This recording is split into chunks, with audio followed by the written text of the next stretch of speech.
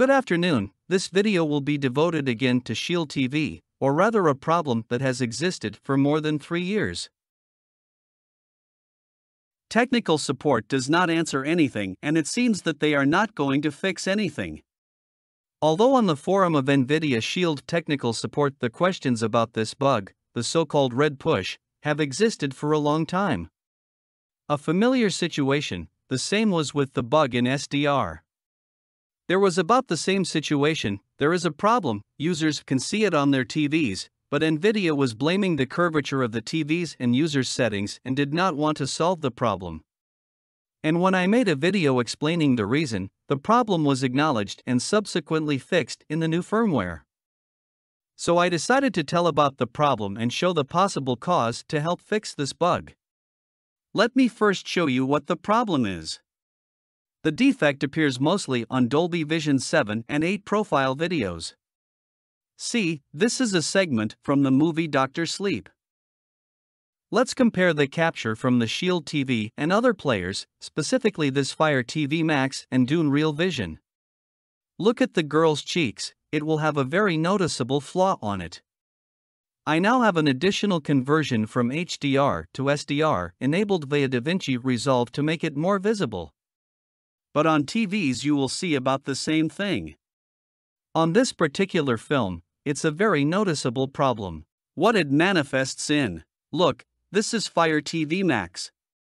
This is a Dune Real Vision. And this is a Shield TV.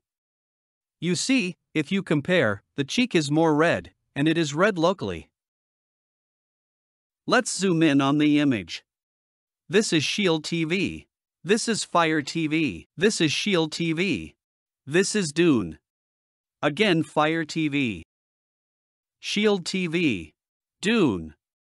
Let's look at the individual channels of color. This is the red channel. This is Dune. This is Shield TV.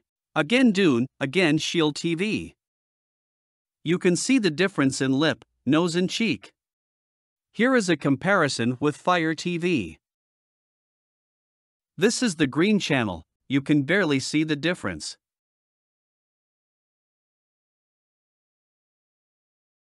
And this is the blue channel, you can't see much difference either. Now the graph on the screen is just this part of the image fragment. Look, this is Fire TV. This is Shield TV, see the rise in the red channel. Let's go back to the full picture. If we look at the vector scope of the whole picture, the Shield TV graph is quite different from the others. If I do a pixel by pixel comparison of the images, on the face of it, the red channel boost comes to 4 or 6 units in 10-bit format. The deviations are kind of small, but you can see it very well on the face. As it turned out, if you look closely, as I showed in the previous video, this difference is actually less than 1% change can be seen with the eyes. Now I'll show you, using the example of the movie Joker. Let's look at the deviations from Dune. There are deviations as well. But in this film, although the difference is visible, it is not as striking as in Dr. Sleep. You can see that everything is redder. But here it is not locally, but more throughout the image there is this difference, the whole image is more red. Next I made a capture of a 1000 nit HDR table file made in Dolby Vision 8th profile. This file I made myself from the HDR version of the file, which as you remember has an interesting flaw in the source. Look what I discovered. Those of you who have seen my previous videos and especially the last one, where I told you about the difference in 444 and 422, and why the colors are different will be easier for you to understand. As it turns out, there is an important difference between Dolby Vision processing and HDR processing. The fact is that there are a lot of conversions in Dolby Vision processing, and for better video processing, linear or more complex algorithms are applied when converting from 420 to 444. For example, this is how Fire TV Max outputs in HDR. Both planes will use the nearest neighbor for interpolation and the capture in 444 will show steps on the blue gradient. And this is how the same Fire TV Max will output when using Dolby Vision processing.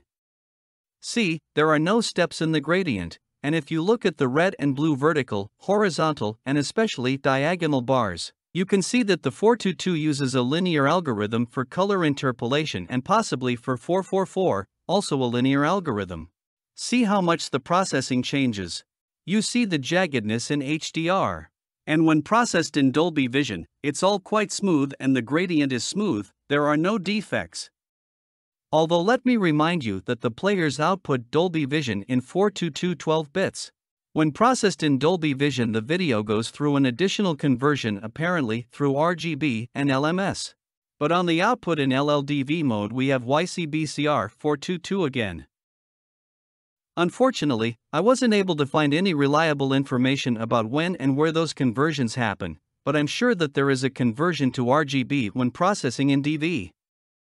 Let me remind you again, all players in the HDR test had this blue gradient file with obvious steps when captured in 444. But in HDR, the Shield TV was the only one of all players to show this blue gradient without steps. I already told you that the Shield TV was the only one that processed and converted the image in HDR from YCBCR still probably to RGB, and to convert to 444 uses a better conversion, namely a linear color interpolation algorithm. Because of this, the diagonal lines on the Shield TV were of the highest quality. Probably due to the conversion to RGB, it has a luminance channel conversion. Plus blacker than black range trimming, and therefore these steps are not visible on the luminance channel. While all other players, when processing in HDR, these bars are visible just on the luminance channel if we capture 422, and if in 444, then also in the blue channel. Now let's compare. This is the Shield TV's HDR processing. And this is how the Shield TV outputs the same video, but in Dolby Vision format. Sound familiar? That is, it turns out that in Dolby Vision the Shield TV does not process the video stream the way it should. Moreover, only the Shield TV has this glitch in Dolby Vision. The other players have no steps in the gradient. This got me thinking that the Shield TV's red color problem in Dolby Vision may be coming from here. That is, either intentionally or accidentally, but the HDR and Dolby Vision processing is mixed up. The Shield TV's HDR should probably still be processed like all players, with no additional conversions to 444 and RGB. But in Dolby Vision, it apparently affects just the processing. And as we remember from my research, processing with a linear algorithm for processing and processing from 422 to 444 and back results in a shift to the green channel. But if you use nearest neighbor processing, then we will have just a shift to crimson red. And maybe because of this incorrect processing, colors in the movies go to red on Dolby Vision. The next question is why some movies show more of this and some movies show less of it. I think it has to do with Dolby Vision itself. HDR does not use dynamic brightness compression in the player itself. Watch this, I'll show you. If we look at this picture, it's a Dolby Vision tone mapping. It's not linear, the vertical is what's displayed on the screen, and the horizontal is the original signal. You can see that there's a kind of curve, with areas where the brightness range is compressed. Perhaps in the movie Dr. Sleep, where the girl's face and cheek became more red, it was this part of the pixels that fell into this part of the compressed range. On the Joker there was probably no such compression in those ranges. And so here there is no local, any strong increase in chromaticity, the image is just the whole with a little bit of red tint. This is the same thing I see in the movie Babylon. You can see on the girl's face that her face is more red on the Shield TV than on the other players. By the way, the fifth DV profile also has a slight deviation, but here it is quite small. Users note that they do not see a difference between the players in the fifth profile. There is a problem with reddening in both LLDV output mode and STD LED mode. It turns out that the problem occurs at the first stage after decoding. And one more observation, back to the table video. See, these are the parade graphs for the players in HDR. Note the values below 0, below 64 in 10-bit form. These are areas of blacker than black. It is in the original, by the way. And now the same file, but in DV. See what became? There was a clipping, but the Shield TV at the bottom of the values went more. And here's the CIE chromaticity chart. This is HDR, you can see the shift of the white point towards green for the Shield TV. And here is the graph for DV, you can see the shift towards red and crimson. Next, I decided to make a special test file, in which the colors are compressed to 100 nits. As mostly the defect is well noticeable there. And look what I found.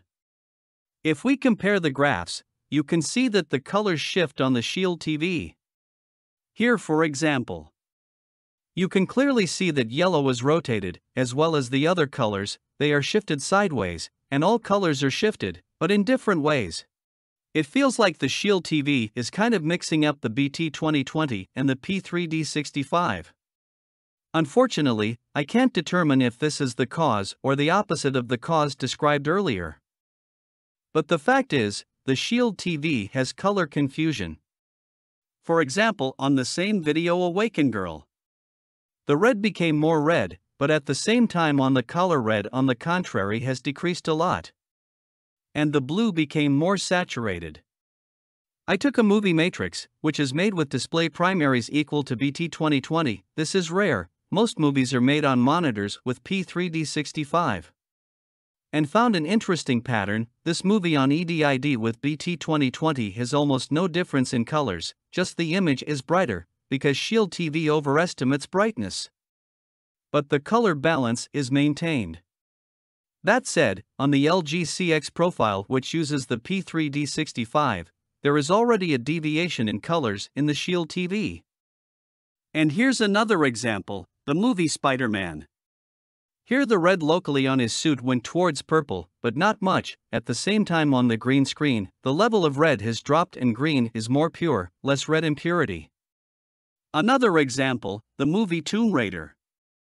Also made with display primaries BT2020, but here the use of EDID with BT2020 did not fix the situation. The red is increased at Shield TV both on EDID with BT2020 and on EDID with P3D65.